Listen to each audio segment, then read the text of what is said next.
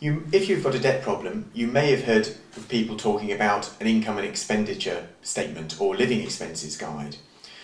When you want to deal with your debts, the first thing you must do is try to understand your financial situation, what money you've got coming in, and also what you're spending, so you can work out exactly how much you can afford to pay back to the people you owe money.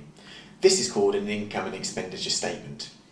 The Living Expenses Guide is a list of allowable expenditures that are seen as reasonable by your creditors. So things like, how much is it reasonable to pay on your monthly housekeeping budget? How much is it reasonable to pay for your petrol and your clothing?